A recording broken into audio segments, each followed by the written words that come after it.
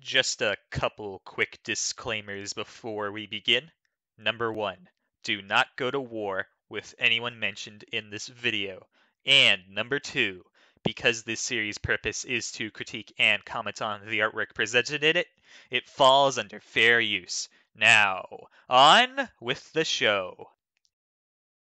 Deviantart, one of the world's largest online art galleries, holding great masterpieces, but also great eccentricities. Today, we'll take a look at someone from there. On this episode of DeviantArt Critique, we'll be diving into AimeiPine. AimeiPine is an artist hailing from the land of Japan that has been around on the site for about a decade. They have a fan base of 81 watchers, having published 366 deviations during their tenure on the site. Let's dive into their gallery.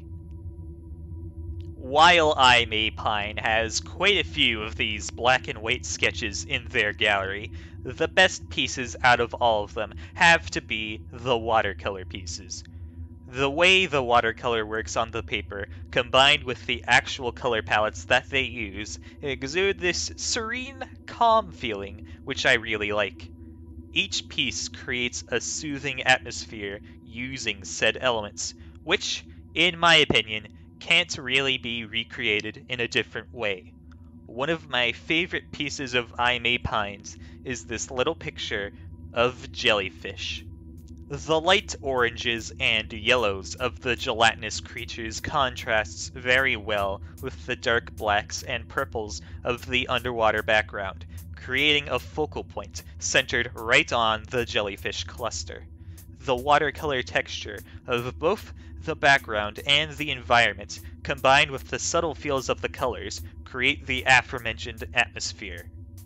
AimeiPine has also created various pictures of humans, and I have to say that they look pretty solid. He has an anime-like style that is actually pretty unique, and their anatomy also doesn't have any glaring flaws about them either. I will say though that the eyes don't really stand out among them, so maybe fix that. The last piece that AimeiPine uploaded dates back to 2019. If they are still around, they really should come back to the site. Well, that does it for today. You can check me out on twitter.com if you want to, but otherwise I've been your host, XenonQuark996. Have a nice day.